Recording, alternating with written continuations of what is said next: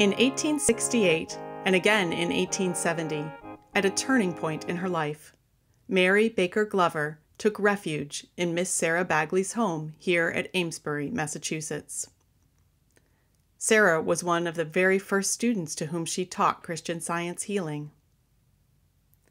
50 years later, when Mary Beecher Longyear first stepped into the former Bagley parlor, she found, among many other things, what she referred to as a mahogany melodeon. This instrument, more precisely called a reed organ, was handcrafted around 1845. So it may well have been part of Mrs. Eddy's life here, nearly 25 years after that. Music did mean a lot to her. When she stayed with the Wentworth family in Stoughton, between her 2 stays in Amesbury, she enjoyed family singing around their harmonium.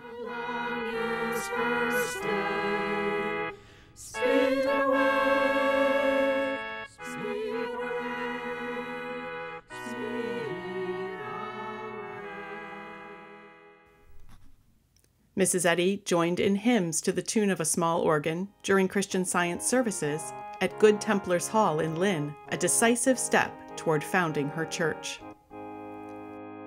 Her student, Putney Bancroft, recalled the little melodeon on which my wife played and my own feeble attempts to lead the singing.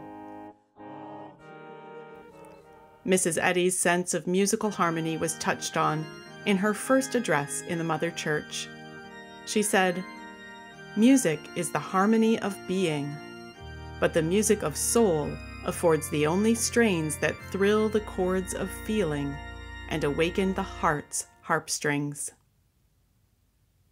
As part of its program to restore the Amesbury house, which represents a crucial time in Mrs. Eddy's life, Longyear Museum decided to restore this reed organ. Debbie Slade Pierce, a former music teacher and Longyear's collections assistant, visited Joe Sloan's restoration workshop in Waltham, Massachusetts, to get a peek at repair and reassembly. Expert organ restorer Joe Sloan had to piece together clues to trace its origin. When you first looked at this instrument in the storage unit, it looked different to you. What were your impressions right away? So I had never actually seen an instrument that on the outside looked very similar to what I would refer to as a melodeon, with these octagonal legs and this keyboard, horizontal style, and the keyboard in the front that was made to imitate a square piano. Which is what we thought this was, a melodeon. Exactly. So the way this instrument works is that there's this, I'll move these springs out of the way, but there's this large rectangular bellows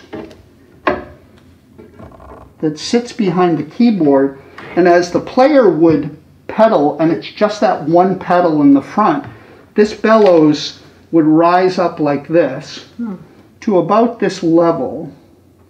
If it rose up any higher than this little escape valve would hit the inside of the case and open, and that would prevent the bellows from overinflating. Oh, you can hear it. Mm-hmm. Now, here's something that we could do. We could find probably some in the middle there somewhere. Let's see.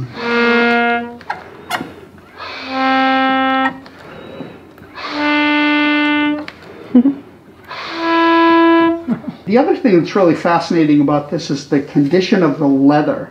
If you look at these little corners in here, some of it is deteriorated, but some of it is in amazing condition for leather that's 140 years old. In our pipe organ work in 2020, we strive to get 20 or 30 years of life out of leather as it's tanned with modern methods.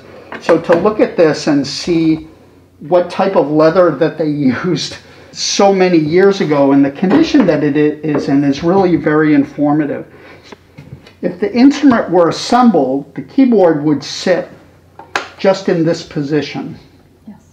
And then when you take the keyboard away, what you see are these little pieces of wood which look like dowels, but they're tapered to go down into a very small hole.